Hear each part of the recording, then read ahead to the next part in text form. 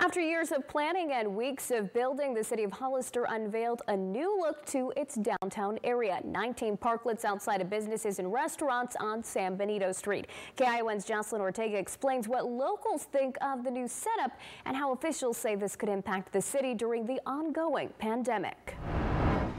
Mayor Ignacio Velasquez says this project was a long time in the making, and now officials finally made this vision come true. And they're saying what better way and time to pick the economy back up again. Eat, play, shop is the new saying in downtown Hollister. Through rain and cooler temperatures this season, crews constructed 19 parklets on San Benito Street. These outdoor seating areas will be utilized by restaurants, bars, and even a hair salon. What do you think of the new setup? Are you excited?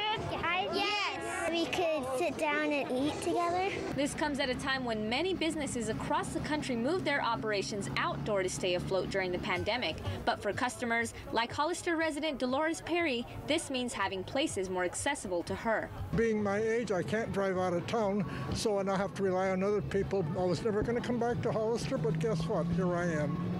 Mayor Ignacio Velasquez says this project is expected to bring back some much-needed revenue that was lost from business closures throughout the pandemic. I think we're going to see happen is more restaurants opening, more retail shops opening, more of our own community members coming out enjoying their downtown. But for all that, Mayor Velasquez says residents have to do their part. Wear your face covers, and if we all do that, we don't have to shut down again. We just need to take precautions. City officials say these 19 parklets are just the beginning of more to come. They also expect for revenue in the downtown area to increase from tourism. With a new vibe and a new look, Mayor Ignacio Velasquez says we could be seeing some major financial improvements within the next year. In Hollister, Jocelyn Ortega, KION News Channel 546.